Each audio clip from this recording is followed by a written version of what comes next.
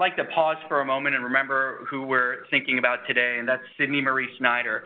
This is a Sydney Marie Snyder endowed lectureship, and if I may, I want to read a vignette about her.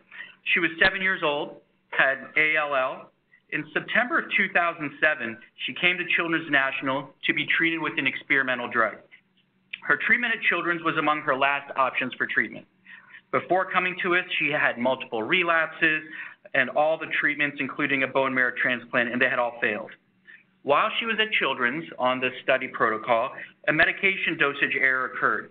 As a direct result of that error, she had to come off the experimental protocol. She subsequently died of her illness, leaving a grieving family and a distraught team at Children's. The mother's a teacher, the father's a firefighter. They're of modest means, and through the risk and the discussions we had, their settlement, they gave it all back to the hospital. And they said, we want you to reinvest back in the hospital, back in your programs. That was 2007, where we started our safety journey. So we want to take a moment today to think about Sydney Marie Snyder and ask ourselves, what would we do differently today? Have we put in place different processes just as a family had wished for us? So we'll think about Sydney just for a moment. On that note, it gives us great pleasure to introduce Steve Kreiser. I don't get intimidated a lot, but he's an intimidating guy. And let me tell you why, because when I'm done telling you about him, we're all going to want to be his co-pilot. So he is from Press Ganey and HPI. He has over 30 years of safety reliability experience.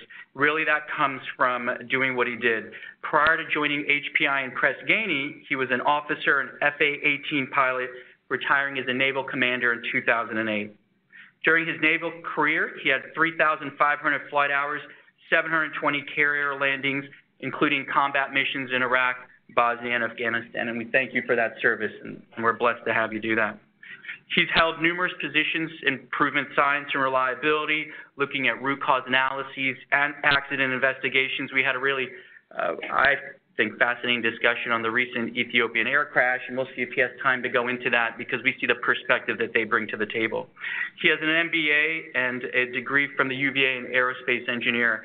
Really thrilled to have him speak to us today on a sophisticated level about high reliability. There's a lot of back and forth between Steve and our teams, and we actually wanted to push this grand round to a bit of a more erudite level. So we're going to go a little bit deeper in reliability principles, and he's going to bring his experiences in. Thanks so much for spending the morning with us. Thank you. Right. Thank you, Rahul. Thank you, everybody, for having me. It really is wonderful to be here. I was just sort of hearkening back to my experience with HPI and Press Ganey, and I was in this room back in 2008, which seems so long ago, but it was when I had first started after retiring from the Navy in 2008 after a 21-year career, and it really was fantastic to have been there and done that. But now for almost 11 years working in healthcare, trying to bring some of those ideas and principles around safety and reliability into the healthcare industry has been one of the great rewards of my life. So let's get started, and I'll go into this topic of high reliability, focusing on some of the principles in the first part, but in the second part, really expounding on really the practices, things that you hopefully are aware are already going on here at Children's National, and maybe some things that you're not, because it really comes down to our actions as leaders, actions as medical staff, actions as our frontline staff. I know you're probably wondering how you go from flying jets and landing on aircraft carriers to talking in front of a group of healthcare professionals, and I think you used the word erudite, and remember I'm a pilot, so basic kind of man, okay.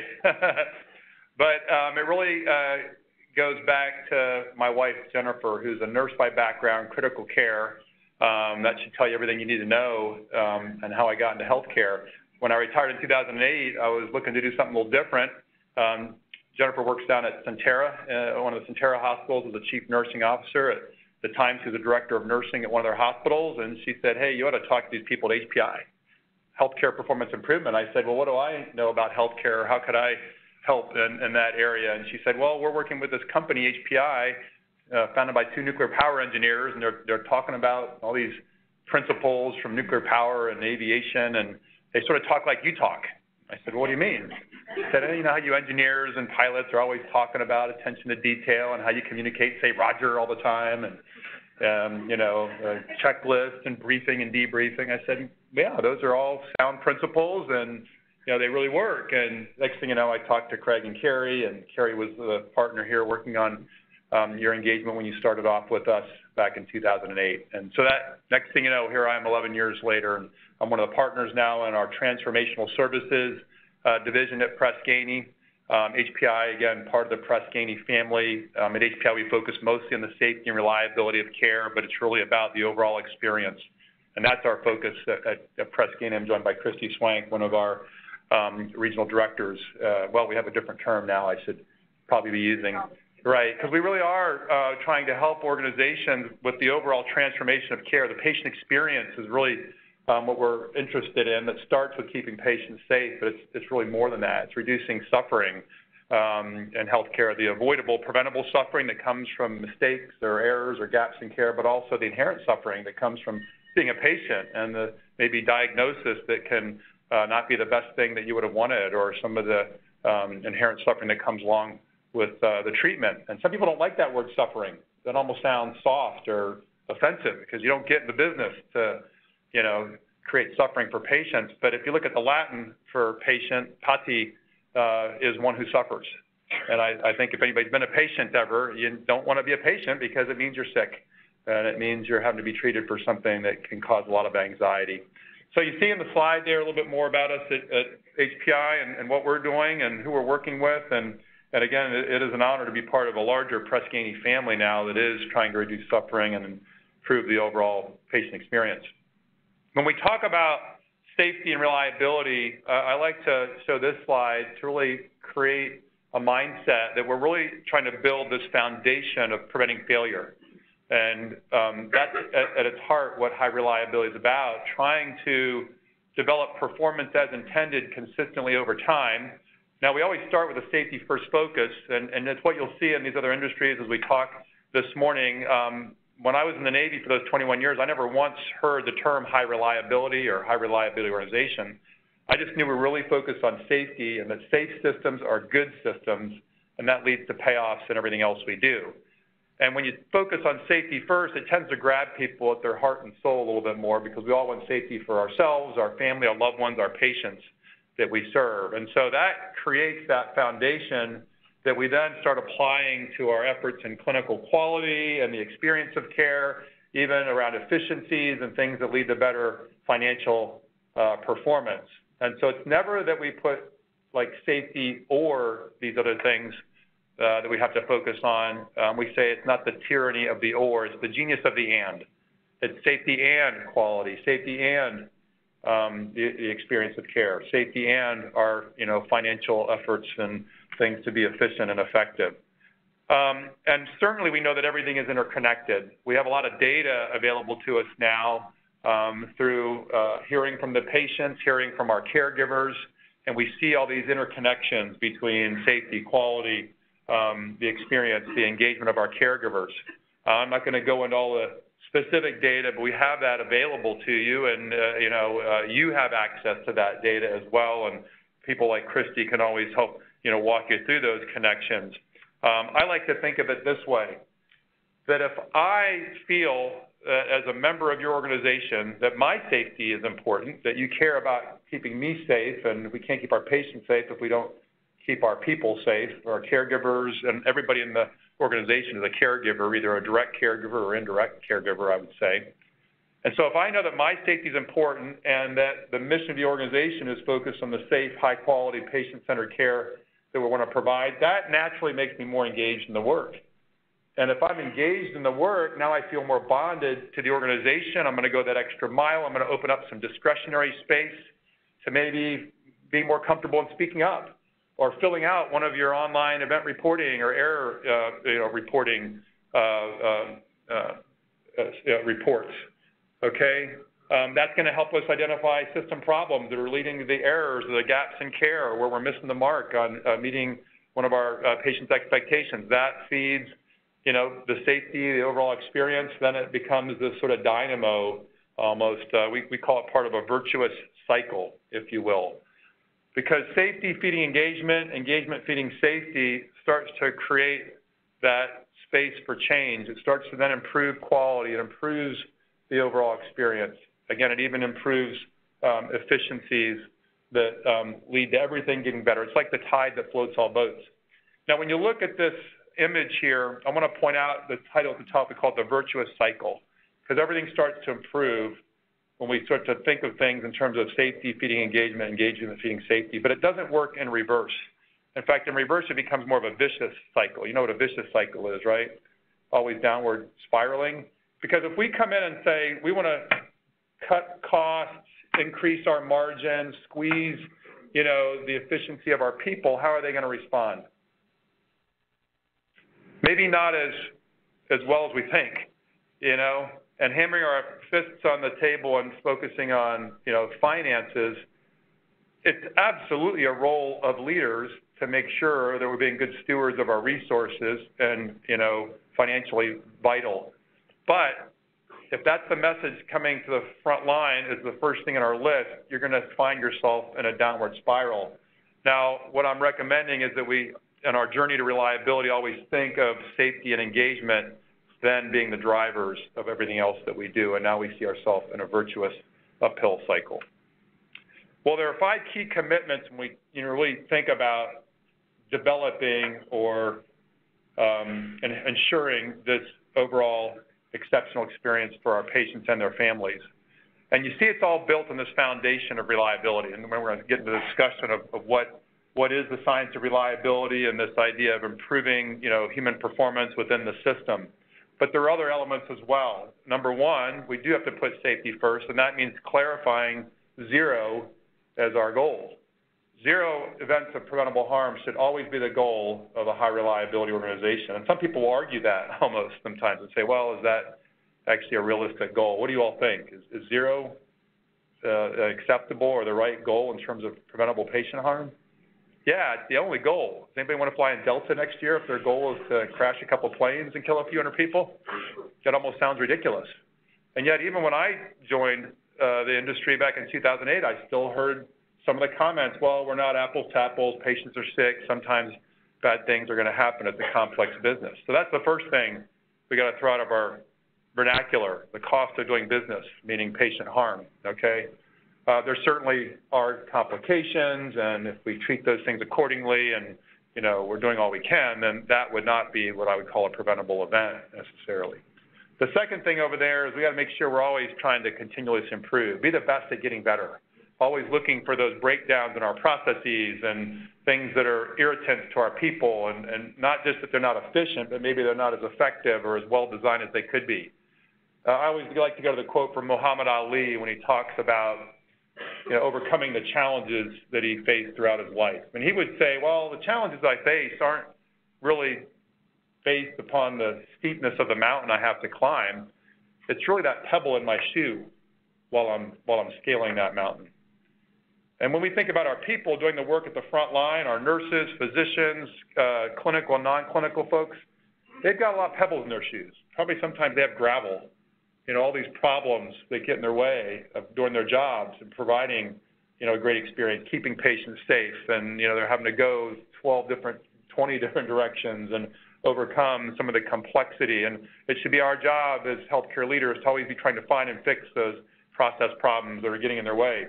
We got to make sure that we're, again, putting the patient at the center, all about the patient, what's best for the patient, what's safest for the patient, looking at some of the best practices to ensure we're meeting those expectations, and then, like I said, engaging our people.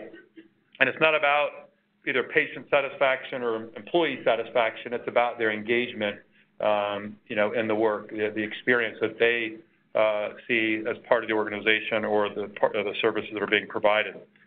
So with that said, as a little bit of foundation, I want to talk about this topic of high reliability and provide some examples and thoughts from some of these industries you see here that are usually held up as the usual suspects and very have some typical traits in high reliability organizations. And I want to give you a little bit of a history lesson, if you will. And the reliability theorists are numerous. There's a lot of people that have been doing a lot of studies and research and publication over the years, really dating back to the early to mid-'80s. You see some of the scientists on the left. Everybody's probably familiar with Carl Wake and Kathleen Sutcliffe.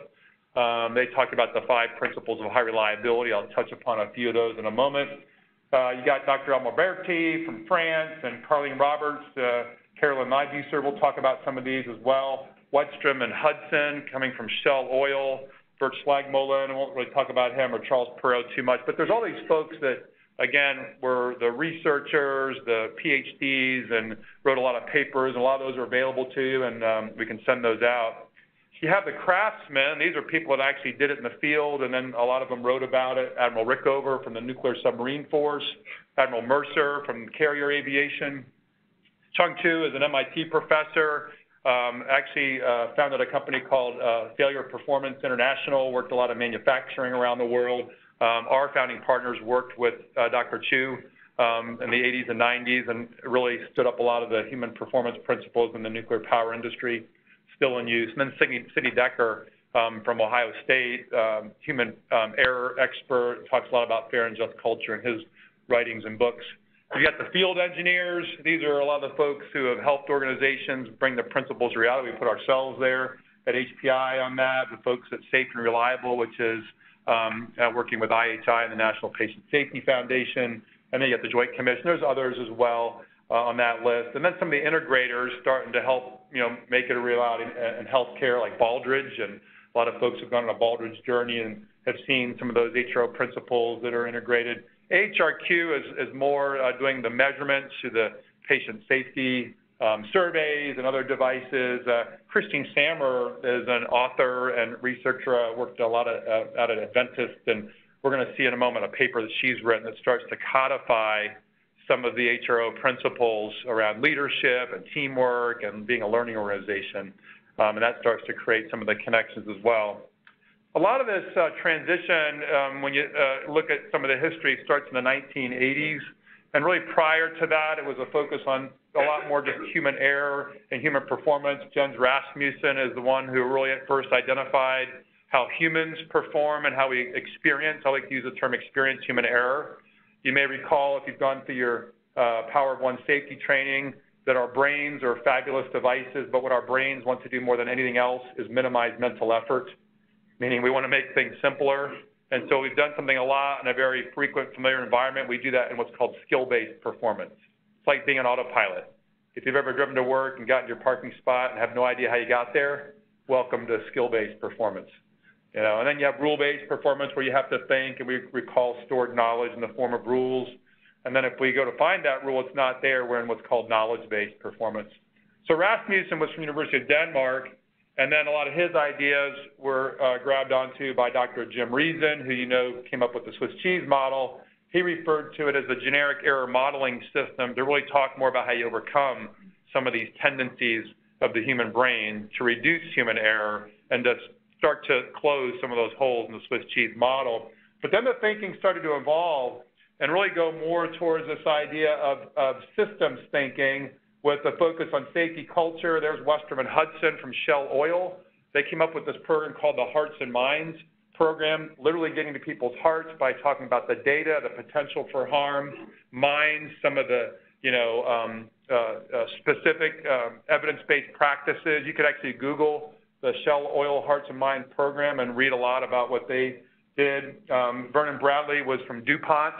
If you look at the history of DuPont and places like Alcoa, big focus on safety, recognizing that safety is again, a good enabler, a good driver of human performance. And then it was Carlene Roberts and her colleagues Gene Rocklin and Todd Laporte out at Berkeley in San Francisco that in 1985 went out and visited USS Carl Vinson at sea. And they published a paper and said, hey, these people are doing things a little differently out here. And, they have this extremely complex environment, pilots landing day and night in pitching decks, weather conditions, live ordnance, jets landing every 45 seconds and taking off in conditions good and bad. The average age in the flight deck, about 20 years old, on the young sailors that are moving airplanes around, refueling them, reloading them with high explosive ordnance. How do they do this and not seem to have more than what we would expect to be their fair share of accidents and events? And so that started opening up, a little bit more focus on these high reliability organizations. That's the people within the system. The verb is actually high reliability organizing and the things that they're doing to create that kind of environment. It started to transition over to this idea of being mindful and the 5 principles that Wyke and Sutcliffe put down on paper in their great book, Managing the Unexpected, were about developing organizational mindfulness. And I just love that term, mindfulness, because I like to think of it as the opposite. What's the opposite of mindfulness? Yeah, mindlessness. And I don't know about you, but I don't want mindless people working on my airplane, the flight deck of a carrier, or loading weapons, or, you know, working in a nuclear power facility, flying my family to Cleveland. And I don't want mindless people taking care of me or my family in a healthcare environment. I want mindful people looking out for what can go wrong, talking about it, learning from their mistakes that we're all going to make from time to time, making really clear the expectations, reinforcing. And that's what Carl Weick and Kathleen Sutcliffe started to see. It was actually Carl Weick, again, some of the family tree, was a student of Carlene Roberts out at Berkeley. So it's called the Berkeley School or the Berkeley Group. And so he went to Michigan, teamed up with Kathleen Sutcliffe, and they're the ones that wrote the book, Managing the Unexpected, with those 5 principles, and we'll talk a little bit about those. And now it's come up to more looking at resilience engineering and how do we make our systems more resilient. You know, resiliency is that ability to bend but not break. You know, if you're at all to engineering or materials management, you know, you've got brittle failure in our materials where they just sort of snap. It's like the oak tree that suddenly snaps in high wind conditions. But an oak tree is really strong, isn't it? It's really stalwart in the wind. And so we want the resilience of an oak tree to defend our system against sort of the expected kind of problems. And we do that through automation and good process design, standardization in our work activities. But one of those things fail, like a piece of technology fails or a process breaks down, you know, we want to have the resiliency of the palm tree. Because a palm tree in high wind conditions bends to almost parallel, and then what does it do after the wind subsides? It bounces back. It pops back up. It's more malleable in terms of how we think of materials that can bend but not break. And that kind of resiliency is built through people that can recognize when a system isn't working as intended, that can think together as a team and see, hey, something's not quite right, or maybe somebody's not sticking with a policy or procedure and has that comfort level in speaking up. That we learn from some of our organizational failures and we share that learning to not have to repeat events or have worse events next time. So there's that kind of resilience. And that's the kind of stuff that the folks are talking about up here. Doctors Cook and Woods from the University of Chicago, they started to develop systems thinking through the blunt end, sharp end model that talks about people doing the work at the sharp end, thousands of activities every day that they perform. Those actions, the outcomes, are all based upon their behaviors. Low-risk behaviors means fewer errors. So we all want to adopt and stick with low-risk behaviors, especially in high-risk situations. You would refer to those as tools to prevent human error, okay? But the outcomes in our behaviors aren't just us alone. They're highly influenced by what Cook and Woods call the blunt end. That's where the system problems all are lying. And those systems things influence people doing the work. Influencers like our structure, the job design training, influences people, the resources we provide, staffing levels, right? Those all act as influencers to the people at the sharp end. And then you've got the influencer of our process, the policy, the technology. And we find the biggest system level influencers back to culture. So this whole thing sort of comes full circle when you look at some of this history that we see in the chart. I don't have time to go into everybody on the chart. I thought I'd talk about a few of them. Weick and Sutcliffe, we're talking about that more in our high reliability refresher series. But there are a couple of things on here I want to point out. That the first 3 principles are all about trying to anticipate failure before it occurs. How do leaders try to look at little things as big things waiting to happen? How are we very sensitive to operations, understanding the workload, resource mismatches that are always out there?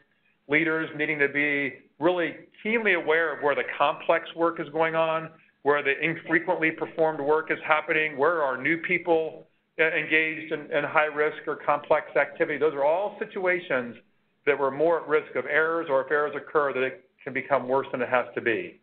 And so we're always trying to manage that as HRO leaders. I remember my commanding officers, leaders in the Navy, always making sure that our newest pilots weren't in the most high-risk situations, that they had good oversight. Wingmen is a term you may be familiar with when we were starting out and flying those missions, in combat. We always had new people, but we made sure we kept a close eye on them as they build that level of experience. And you would see that hopefully in how you keep oversight of your residents and new people, precept the new nurses and other clinical and non-clinical staff. The commitment to resilience we already talked about, but a couple of thoughts on there that we got to be able to absorb high demands. We're always going to have fluctuating census and sometimes call-outs of staff members and unusual situations. And in HRO, we have to be able to absorb that and be flexible and be able to deal with it.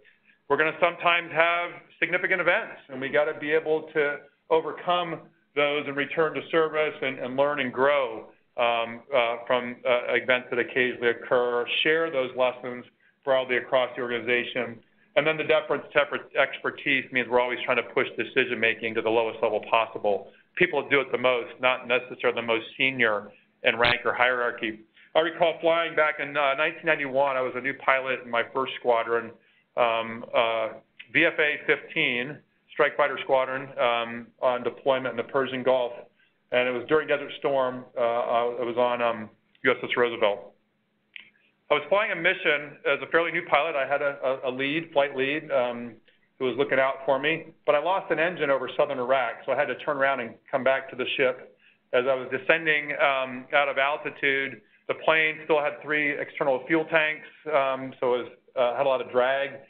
Some unexpended ordnance was sort of heavy. As I was coming down the glide slope that you come in to land the back of the carrier, we have some landing aids that help us determine we're on the glide slope and on lineup. And suddenly over the radio, the landing signal officer, who stands right beside where you land, they're on a phone, they're talking to you, said that I was a little low and that I needed power.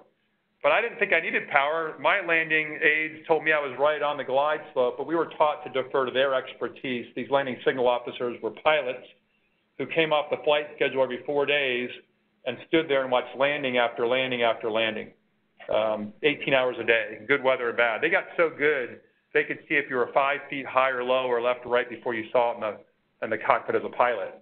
And so we just naturally would respond to them. I added power, and thankfully I did, because they saw me starting to get what's called the burble effect. As the wind comes over the flight deck and around the island superstructure of an aircraft carrier, it creates almost a sinkhole behind the ship. And they saw that that was pretty high that day. I was getting into that effect, knew I was underpowered with one engine, and the engines take a few moments to spool up, and so they had me come up on the power. I caught that settle, as we call it. I still landed a little bit low, but I'm here to talk about it, so I guess it worked out okay. That's sort of what a deference to expertise is all about. Those young pilots fly a lot. They come off the flight schedule to stand out there and get very good at what they do. They're not the most senior person in the ship. Captain, the air wing commander, the admiral, they defer to their judgment and expertise on those kind of decisions. And it's just the right way to do things. How would we think about that in a healthcare environment? Let's say we're in surgery. Oh, you said you're a surgeon, right? Let's say at the end of a very complex case, and suddenly the scrub tech speaks up and says, hey, we're missing a sponge. Well, do we stop and defer to their expertise? They're the experts that maintain the count. Do we stop and say, hey, we're going to wait until you say it's safe to go forward? Or do we sometimes respond differently? I would ask you all to consider that and how we, demonstrate that mutual respect and acknowledge the experience of one another and put that principle into practice.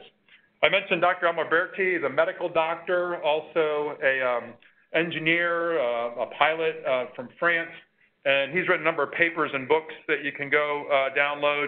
He talks about accepting limits on discretionary actions in terms of building an HRO, and that means in aviation, hey, when we can fly and when we can't fly, based on weather conditions and airplane, minimum equipment list and things like that. And some of those ideas that we want to maybe integrate into healthcare. Hey, when is it okay to do surgery and not okay to do surgery?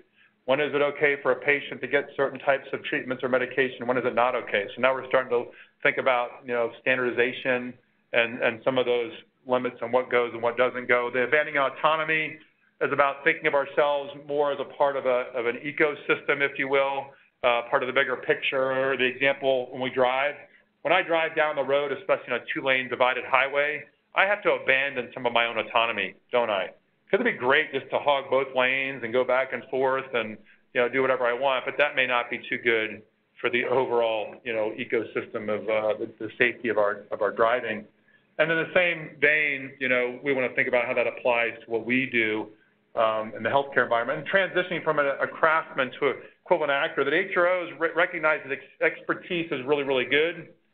But what's also good is having a system that doesn't have to rely on purely the expertise of one person, I mean the art of the craftsman, okay? And so when you fly, if your captain suddenly falls ill or has to be rescheduled and goes out of the cockpit, they bring another captain in, you're probably okay with that. Pretty confident that that new captain is still trained to the standards and going to do business as it needs to be done safely and effectively. In healthcare, we see some of this transition in a lot of the different professions. You know, you probably aren't as concerned about your anesthesiologist rotating out, but maybe you'd feel different about suddenly having a different surgeon there at the helm. And we certainly want that art and science and expertise of a surgeon, but we also want to see, hey, how do we make sure that we always are sticking to best practices and standardization in terms of a lot of the work. We see it happening with how you now are doing a lot of your clinical bundles to reduce infections around central line insertions and VAT prevention. I mean, these are some of the things now that are starting to become so standardized that it doesn't matter who does it. We're going to do it to that high standard based upon the evidence. Roberts and Leibuser, Carlene Roberts is the one I mentioned from the Berkeley School, talks a lot about auditing. HROs are not going to be afraid to go out and inspect, okay? And we shouldn't just reserve our inspections for the external folks when the Joint Commission, or I'm not sure if you're DNV these days, and we prepare for that, and then what do we do when they leave, you know? We want to always be thinking about internal auditing and checking on ourselves and looking for those degradations in quality. We want to make sure we have a high perception of risk in the organization, always talking about harm and the potential for harm. I remember seeing a poster in my early days of flying. It was in one of our work centers when I was in flight school, and it showed the hand of a sailor, except the ring finger had been completely degloved, and they had the skin and tissue sitting right beside the hand with his ring sitting there. It was pretty gruesome, if you can imagine seeing this poster. And the quote underneath said, "Honey, I told you I'd never take off my ring." And it was a poster put out by the Naval Safety Center as a way to try to make people aware of the risks of doing maintenance or flying with your ring on, which is why I always took my ring off when I was flying, put it right in my flight suit pocket next to my heart. You can tell my wife I said that. But yet I flew with a lot of people, and I occasionally saw maintainers that wore their rings when they were doing that kind of work. So why do you think they were wearing their rings, doing maintenance, or maybe flying a plane where you can get caught in a rivet or a fastener if you eject, maybe pull your finger right off? Why would people do that? I say because they probably didn't see that poster. Because once you see that poster and you become aware of the risk, it changes you. It changes your behavior. It changes your understanding, your perception of risk. And I'm not saying ever show images of patient harm, but I hope you're getting more comfortable talking about potential for patient harm, sharing some of the lessons learned. Sharing a great catch is sharing one step away from having been a possible event. Some of the command and control functions, HRO leaders are big on situational awareness. And that's why in our daily safety huddles and discussions, we want to be aware and sharing awareness of where we're at risk. What happened yesterday that could put us at risk, and what can we learn from it? What's going on today that's different? You know, what are some high-risk activities? Who are our new people? Make sure we're not putting our highest-risk patient with our newest person or overburdening them. There's the standardization again. Big on authority gradients. Authority gradients are what stifle people from speaking up, and so we really have to be always watching out for that. We're going to talk more about that. Here's Carlene Roberts again, talking about always aggressively seeking what you don't know, okay? Making sure that we're always designing incentives to promote this idea of safety, reliability, and always communicating the big picture. Rasmussen, we heard about him. He talked about this dynamic systems model. This is really interesting because what he does is he puts the organization at the center. So here we are, Children's National at the center and the dot. We've got all these pressures on us. We've got the economic failure boundary. We know what happens when we cross that, right? We're not going to be financially viable to keep the doors open, so an HRO wants to stay away from that boundary. We've got the unacceptable workload boundary in the bottom. We cross that, we start to burn out our people. They start to speak with their feet. Everybody else has to pick up the load. That just becomes a part of a vicious cycle. And then over to the left, we've got that acceptable performance boundary we call our safety boundary. We cross that, now we start to have safety events, and that can become, in some cases, catastrophic. An HRO always has a margin there that they want to make sure that they don't cross, okay? It's not like we cross the boundary and then decide, oh, well, we've got off the cliff, let's take a step back. We lost a couple of patients, we injured some staff. No, we want to have that margin built in, and we want to know where we are when we've crossed the margin, all right? And that comes through different indications. In HRO world, you have a lot of gauges and dials in a nuclear power facility. It'll tell you how close you're getting to the, plant, having an overheating condition or a possible meltdown. In aviation, we've got our gauges and dials that tells us where we are relative to the envelope of the airplane. But in healthcare, you don't always have a visible indication where that margin is. That's why you have to put things in place like your huddles and like out there rounding and looking at your metrics and data to get a feel for where we are. And here's the biggest thing I want you to take away from this model is don't feel because you crossed the margin and nothing bad happened that we can now expand the margin or actually compress it, and maybe we'll just go a little farther. And that's what we tend to do. We say, oh, we did a great job today with a little less staff, or we made it happen in this high census condition, or we did okay with fewer resources. I think this is an okay place now to operate because we keep doing that, and then one day we find ourselves going over the cliff, and that leads to problems, okay? He calls it the dynamic system model because these boundaries are always moving based upon external conditions. Our circle is always moving around inside of it because of what we're dealing with each and every day. So we have to really mind the store there. So I've talked about a lot of descriptive theories, and there's Christine Sammerer's article, Dr. Decker I mentioned earlier from Ohio State. And I have both of them here because there's not a lot of people who have taken these principles and really turned them into practices. Because the principles are great, the theory is great, but sometimes we just want to say, hey, tell me what you want me to do. And, these are both a couple of folks that have attempted to do that pretty nicely, but not a lot of people have told us, really how to do high reliability organizing. We like to think of this as a key part of that, these drivers, if you will. Because there on the left, I've shown you some of the different theory we've talked about.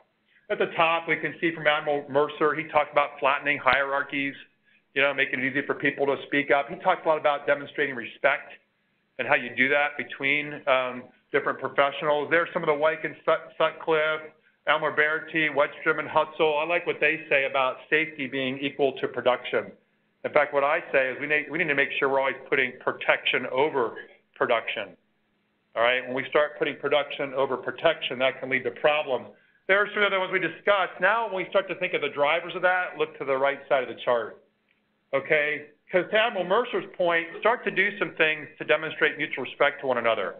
Maybe that's smiling, maintaining eye contact, the tones, and a lot of organizations that are having clear tones in addition to their tools to prevent human error. Things we do to think as teams and operate in a collegial environment.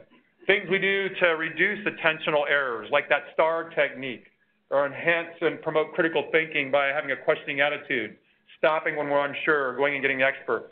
These are all examples of what we call universal skills. Not like the technical skills you've all been trained on as clinical and non-clinical experts in your fields. In healthcare, you spend a lot of time on that, but we don't sometimes spend a lot of time on learning the non-technical skills on how to communicate, how to speak up, how to assert ourselves, work well as a team. And we need to invest some time and energy in knowing how to do that. And then you have the things that are more leader skills for how we enhance and ensure a just culture. Don't punish unintentional human error. At the same time, we got to make sure that there are fair consequences when people choose to act recklessly. How do we make our huddles work effectively and really, make sure we're getting all those principles that I discussed in terms of where the problems are and how we're learning from events and having openness and reporting. Of course, the measurements and controls loop and how we learn through our cause analysis programs, all that is part of HR leadership skills. And when you see organizations that have done a good job of going from theory to practice, it looks something like this. This comes from the nuclear power industry. 9 specific areas that they say are important, to ensure and sustain a robust, safety and reliability culture. Leadership actions, how we identify problems, personal accountability for our behaviors, always trying to fix the processes and continuously learn, making sure we have an environment for speaking up and sharing information, having good communications, respectful work environments, and always encouraging a questioning attitude. And again, we can send these slides out so you can read more about these things for folks to do. What I thought I would do is just give you a couple of examples of them from my background. First thing I want to show you is what it looks like to come in to land in an aircraft carrier seat. And so this is a video of a plane in a descending left-hand turn, getting ready to snag one of the wires.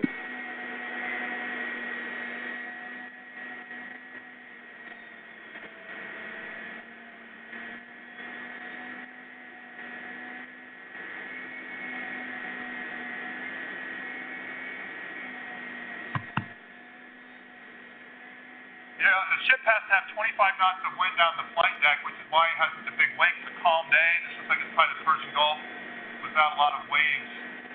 And there's the landing gate I told you about on the left. The green atoms are trying to keep a yellow meatball right in the middle. And there you go. Full power when you land in case you miss the wires so you can take off and do it again. That was actually a pretty good landing, about 150 knot approach. Every landing that you make on a carrier is graded. All of my 700 plus carrier landings on LSO, who I told you about, came back and gave me a grade, how I did, a little high, low, left, or right. And that was part of that preoccupation with failure.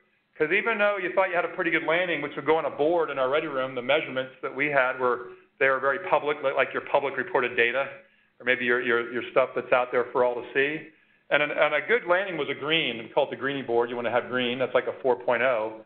But if you're a little low, left, or right of the center line, you may get a B. And nobody likes to get a B, do they? You know, we're all like hard chargers. But the preoccupation with failure says, hey, you're a little low, a little left or right. We need you to fix that. Get back to the glide slope. Get back to center line the next time. And why are we trying to do that? Why do you get a B even if you're just a little high or low, left or right? Well, I'll show you this next video from a camera mounted in the flight deck looking up the glide slope as the plane comes into land. I think you'll understand why we're so hypercritical. Here the plane comes into land. Looks off to me. Got a little off center line there, big correction, and we can see, thankfully it still caught the wire that you grab with your tail hook to keep it from going into those planes, but it did collapse the landing gear, broke the wing, caused other aircraft damage that would result in the equivalent of a root cause analysis for that, serious event. So we're trying to keep that kind of bad thing from happening by focusing on the little things, okay? It's why we want you to so focus on near misses and reporting. Look at your little events as a way to keep the big events from one day happen and try to have that happen in an open, collegial environment where people aren't afraid of reporting and talking about things. That's a big challenge because people are naturally hesitant to report an errors and events due to fear or burden or, never hearing back, what happened due to their reports. But an HRO is always trying to learn from the little things before they become the big things later on. This idea of building leadership awareness, sensitivity to operations, I huddled my entire career. Huddled at every level. Huddled as a young junior officer in the maintenance department, later as a squadron operations officer, as an air wing operations officer, eventually as a air operations officer for a fleet battle group commander, Admiral Ray Spicer, shown here. And we would huddle every day with the Admiral. And we would talk about what happened yesterday and what's going on today. And it hopefully looks and sounds a lot like, your leadership huddles that I know you're having. One of the takeaways here was the Admiral was there every day. It was his meeting. And he expected you to be there and be ready to report, having got up to speed on what's going on in your environment, have good situational awareness, share that with the rest of the leadership team, gave him an opportunity to assign resources, set priorities, give guidance. That just became part of our rhythm. We called it our battle rhythm. And so we want to think of our huddles as sacrosanct, whether it be a unit huddle, a leadership huddle, having that senior leader at the table. If the Admiral wasn't there one day, we would all be shocked. Hey, what's going on? And if it happened over a period of time, we probably would have taken messages from that. I guess this isn't important anymore. And so the Admiral knew that and made it part of his day, every day, to invoke how important it is that we're all aware and sensitive to operations. Another thing we did to build daily awareness of operations is getting out there to where the work was being done. And this idea of rounding on the flight deck, I would call it, or the FOD walk down. FOD stands for foreign object debris, little nuts or bolts, something as small as a paper clip getting sucked into an engine intake that starts to tear apart the turbines and can lead to a fire or an explosion and a lot of problems. And so every day we would line up 3 times a day, hundreds of the sailors with leaders out there with them, influencing their behaviors, making sure we're keeping our heads down, shoulder to shoulder, looking for these small bits of hard material, collecting them so we can study the trends and what we're seeing. What I always like about this concept is I retired over 10 years ago, but I don't have to think twice wondering if they're still out there rounding on the flight deck. I just know it happens 3 times a day, every day on our ships at sea. I don't have to think twice about it because they've built that into the structure. And leaders are out there doing it as well with the front line. Again, keeping an eye and making sure that they're doing it the right way. Because I don't know about you. Again, remember I said the average age in the flight deck, 19 to 20-year-old. Anybody have a 19 to 20-year-old? If I just let my 19 to 22-year-olds do this, they'd probably be on their cell phones or joking with their neighbor, and they'd miss that one important thing. So think about the structures we have in place. HROs love structure. I had an old commanding officer, he said, Steve, there's a fine line between micromanagement and thorough oversight. I love that quote. Because I think what he was saying is we got to make sure we're thorough in how we're doing things and do things together. And I hope that doesn't feel like it's micromanaging, but it is intended to ensure we're doing things tightly. This idea of flattening hierarchies, making it easier for people to speak up and to identify problems, ask questions. Sometimes it's difficult due to power distance, which is this effect where people perceive that they're somewhere in the pecking order. Gert Hofstede defined it as the extent to which the less powerful expect and accept that power is distributed unequally, and it leads to a lot of strong gradients. He measured it around the world, found in certain countries like Singapore, Indonesia, certain Latin American countries. They grew up in a very high power distance culture, where if you're in one end of the cultural, social, economic, gender spectrum, you don't challenge or speak up to somebody in a position of power. If you want to read more about it, I recommend Malcolm Gladwell's book, Outliers. Chapter 7 will tell you all you need to know about power distance. He describes the case of Korean Airlines Flight 801, was flying in 1997, August of that year, from South Korea to the island of Guam. Very long flight. The captain had been rerouted and rescheduled. It was a long flight. He was tired and fatigued. He was an award-winning 747 pilot with a lot of flight time, but even the best of the best sometimes are having a bad day, okay? Plus, they had grown up in this Korean culture, which was very deferential to age and seniority and experience. Now, they were flying to the island of Guam, but there was a minor technical failure in that the primary landing aid at the runway was out of service. They were actually flying on a beacon on Nimitz Hill, and then once they hit that, they were supposed to dead reckon. Once they overflew the beacon, then dead reckon to the airfield. But the captain got confused. There was a low cloud layer. They couldn't see the runway. So all these were sort of the scene setters in our Swiss cheese model. But the biggest problem was that high power distance in the cockpit. That the captains were gods. They didn't accept people speaking up. And as a co-pilot, you certainly didn't question the captain's authority at Korean Airlines. There was a story about a captain slapping a co-pilot that had once spoken up to point out an error or mistake. Now tell me, is anybody ever going to speak up again in an organization if they're being slapped? And while we may not have physical slapping in our organization, do we ever hear about verbal slapping? I hear about it all the time.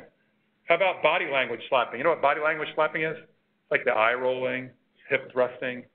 You know, some of these things that don't demonstrate that considerable mutual respect that we need to have to encourage people to speak up. Because the co-pilots knew that they were off course. They knew something was amiss. But they were staying firmly within those cultural boundaries and didn't speak up until it was too late when they broke out of the clouds, saw the hill there that they were about to hit. Uh-oh, what happened here? And so they impacted Nimitz Hill, crashed, and killed everybody aboard, 228 folks, primarily due to this power distance effect. And this gets back to that one principle about being reluctant to simplify interpretations. What we want to do is we want to always encourage a diversity of thought and opinion, people speaking up, being very comfortable and asking questions to overcome those hierarchies. So that's what the Swiss cheese model is all about, trying to close those holes, whether a hole be somebody not speaking up or a hole somebody not paying attention, a hole being somebody not knowing or having the competencies. It's our job as leaders to make sure they have those competencies. Reduce the human error, make our systems more resilient along the way to contain and detect and bounce back from those problems when they occur. Another flying story, back in 1985, I was an instructor pilot flying in the F-18 training squadron off the coast of Jacksonville. And it always reminds me of Swiss cheese model because one of the things we had to do as pilots, as instructors, we had to always go through what would happen if we got into a spin, our departure spin procedures. We would recite them in our flight briefings. And I've got over 3,000 flight hours. I've probably recited that departure spin checklist almost 3,000 times. But I only gotten one spin off the coast of Jacksonville in 1985 when I was in the backseat of a student's jet. And the students, towards the end of their syllabus, would go out and practice that dogfighting part of their training, where you're trying to get behind a jet to simulate using your weapons. And as my student pulled over the top of one maneuver, he didn't pull hard enough. We got too slow. We flipped over and went into a flat spin. And you probably know the flat spin from the great movie Top Gun. Right? Goose and Mavs spinning out to sea. Probably the only realistic part of that movie is when they're spinning, very disorienting type of environment, eyes out, G-forces, and there we were spinning. We went from 20,000 feet to 10,000 feet in probably 30 seconds. And the procedure says at 10,000 feet, eject. We used to joke, give the jet back to the taxpayers, you know. But having had all that training and reciting the departure spin procedure, and I could tell the student didn't quite know what to do, only having 80 flight hours, I shouted, let me see your hands, so we weren't fighting for the control stick. I took over and put in the anti-spin logic, and we popped out right before 10,000 feet, thank goodness, decided to come back and call it a day. Now, that success, if that wasn't due to me, and I'm not saying that to brag on my performance. I mean, I was scared out of my wits, you know, but I went right to the training and having recited those procedures so many times, and that was, again, the only time I had to use it. So you tell me, was it worth it to have recited and gone through those procedures so many times in our flight briefings when I only needed it one time my whole career? Yeah, you better believe it was worth it. It was worth it to me, my family, and all you taxpayers. Those jets are expensive. And here's how it relates to Swiss cheese, and I hope you take this lesson, if nothing else, one of the most important lessons. Is it worth it to our patients if you as a nurse, if you're a nurse, check name and date of birth every time you're going to a patient's room before you're given a medication, doing a therapy or a procedure, every time, even though you've been in that patient's room 10 times a day, or you've taken care of that patient for 3 days in a row? Is it worth it if it stops that one wrong medication error over the course of a career? How about if you're a physician and you're in surgery? And I know timeouts can become sort of rote, but to do a good engaging discussion and do it every time, when it only catches one time out of an entire career or 10,000 opportunities, you're about to do the wrong surgery or on the wrong side or with the wrong patient, is it worth it to have done it all those times? I tell you what, it's worth it if it's my daughter who actually goes to Johns Hopkins for surgeries on a venous malformation or left leg. She's had 30 surgeries over the years, and it's worth it to me, and I venture to say it's worth it to all your patients. That's the nature of Swiss cheese, is standardization, looking for the holes and sticking to what we know is right. So all those layers become more like cheddar rather than Swiss. Cheddar's better, I guess we would say. Deference to expertise, I mentioned this, pushing decision-making. They're the young LSOs I mentioned, giving the feedback to a pilot. And we were always big on letting the young sailors have permission to speak up, shut down the flight deck if they noticed a problem, circling the planes overhead while we figured out that problem, and recognizing and rewarding them for having the courage to speak up. That's just what we do in an HRO kind of mindset. I thought I'd play this last video before I close up to bring some of these ideas maybe into better focus. We're all familiar with the miracle landing on the Hudson. You know, it was just the 10th year anniversary, and maybe some of you saw the movie. Somehow they took a 3-minute event and turned it into an hour-and-a-half feature film. Let's watch this unfold in 3 minutes and codify some of these lessons and these things we've been talking about. Cactus 1549, 700, climbing 5,000.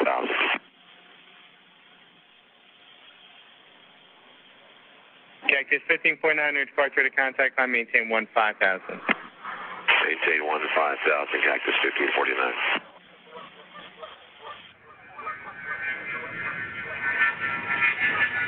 Cactus 1549, turn left lane 270. This is Cactus 1539, hit birds, lost thrust on both engines, returning back towards LaGuardia.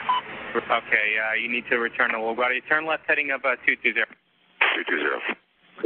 Tower, stop your departures, got emergency returning. Who is it? It's 1529. He bird strike, he lost the thrust in the engines, he's returning immediately. Cactus 1529, which engines? He lost thrust in both engines, he said. Got it. Cactus 1529, we can get it to you. Do you want to try to land runway 13? We're unable. We may end up in the Hudson. All right, Cactus 1549, it's going to be left traffic to runway 31. Unable. Okay, what do you need to land? Do you want to try to go to Teterboro? Yes. Teterboro, Empire, actually LaGuardia departure guy, emergency inbound. Hey, guys. Cactus 1529 over the George Washington Bridge, wants to go to the airport right now. Wants to go to our airport. Check. Does he need assistance? Yes, it was a bird strike. Can I get him in for runway 1? Runway 1, that's good. Cactus 1529, turn right 280, you can land runway 1 at Teterboro. We can't do it. Okay, which runway would you like at Teterboro? We're going to be in the Hudson. I'm sorry, say again, Cactus? Cactus 1549, radar contact is lost. You also got Newark Airport up at 2 o'clock in about 7 miles. Eagle 54718, turn left heading 210. 210, 4718. I think he said he was going in the Hudson. Cactus 1529, Houston.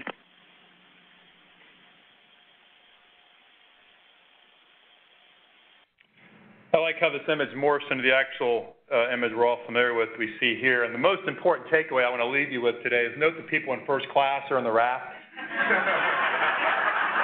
The people in coach are on the icy cold wings. Get that upgrade, Kathy, whenever you can. Very important. That's not the real lesson. I'll close with a couple important lessons from our discussion. You may have heard the air traffic controller giving Sully all that information, right? Probably stuff you didn't really need about going to Tito Barrow or back to LaGuardia. There's a lot going on in the cockpit. But did you ever once hear Sully fire back and say, hey, can you shut up? If I want your opinion, I'll ask for it. I didn't hear that. You see, he is that leader was setting the environment for people to speak up, to ask questions, to share information. I look at that as a lot of that reluctance to simplify and the deference to expertise of the air traffic controller. You know, wouldn't it have been tragic to land that plane in the Hudson, have everybody drowned because they couldn't get out? Who's responsible primarily for getting the passengers out of the cabin in an emergency? Flight attendants. And there they are, recognized with the first ever Distinguished Flying Award. One of them was up to her neck in water in the back of the plane. That tells us about everybody has a job to do in our organization. You can be the greatest surgeon, the greatest clinicians in the world. If we don't have a room that's been cleaned well by the folks in environmental services, we're not providing exceptional care. If we don't have folks in dietary, making sure we're providing food and nutrition or facilities to keep the lights and power on, it really is everybody in terms of a team effort. I would really boil a lot of HRO thinking down to teamwork, and how we work together. Even Sully says it there. It's all about the crew, which is a synonymous for team. There's the air traffic controller who got an award. There's the co-pilot. Even Sully, when he's lauded as the hero of this event, I heard him speak down in Norfolk a few years ago. He says, hey, it's not about me. He goes, everybody had a part to play. He's very humble about it. How he and the co-pilots throughout his career always briefed what's going on. That's like our huddles, talking about what could happen today and what's different about today, and debriefing whenever possible, the lessons learned from each and every flight, and, the idea of, working well as a team, everybody speaking up. So just almost in that 1 3-minute video, we can see all these principles of high reliability. Just to conclude, and I'll stay for questions, I maybe went a little bit long in terms of having time for Q&A, but I just want to emphasize one of the first things we need to do to build and sustain our HRO is always make sure safety is at the core of what we do, but not safety only. Make sure we're open to the idea that harm happens and we're talking about it a lot, that we're measuring it and always trying to get to zero, the only acceptable number. Making sure when we think about reliability, yeah, it's the process and the system design, but it's a lot of the people too, helping people to become less error prone and reinforcing those behaviors. We got to have clear and concrete, not abstract ideas around, human performance, but very specific things we expect. We call those error prevention tools and techniques, as well as tones and how we interact with one another. And then we have to make sure we have good leadership that's always reinforcing, finding and fixing those system problems. They're out there messaging how important safety is. And it really does take everybody in the organization, from the board all the way to our folks at the front line, making sure we always are engaging our medical staff. So I hope I gave you something to think about. Again, I'm sorry I went maybe right up to the limit, but I'll turn it back to Rahul, and I'll certainly stick around for Q&A. That was fantastic. I think my lesson learned from that Sully video is just like denied. And no, I can't wait to use that when I'm driving with my family. Do we have questions? I want to make 2, 3 comments, but questions, otherwise I'm going to have you come up and talk to Steve. Let me just make a couple comments. There's a reason Steve is here speaking with us. We've been on a journey, and that journey started in 2008, and we've really come full circle. I'm looking back at David and Kathy when we rebooted our safety initiative in May of 2018. We were pushing that acceptable safety boundary. And we felt it, but I personally couldn't characterize that. But now we know what we were feeling. Where things didn't feel right, we thought we were pushing the limits. And that's why David and Kathy said, let's reboot our safety program and go back to basics. And that's where he'll be spending the rest of the day with us. We started talking about the Sydney Marie Snyder family. In 2007, when she was cared for here at Children's National, we had 23 serious safety events. 23 other children just like Sydney Marie Snyder. Last year, we've had 2 to 3. We've had a 90% reduction. And that's a great journey that we've been on, and it's very poignant that you come back 10 years later. And you applaud us. That's good, but I don't, because we want to aim for 0. And that's one of your tenets there, and that's what David and Kathy pushes. So we're thrilled about that, but until we get to 0, we've got a lot of work to do. So we'll see you back in 10 years, and hopefully then we'll be at 0. Thank you, folks. Thank you.